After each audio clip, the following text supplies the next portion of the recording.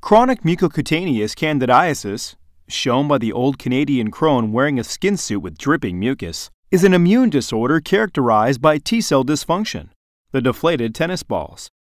This causes the patient to be susceptible to chronic infections by Candida albicans, shown by the Canadian albino owl. Like the name suggests, individuals are susceptible to infections of the skin, illustrated with the skin suit and mucous membrane, here the dripping mucus.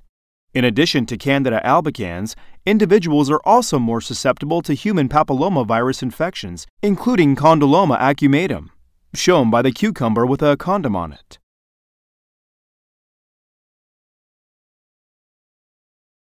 While they were practicing to make the Canada tennis team, Canadian crone got her skin suit covered in mucus when albino owl sneezed.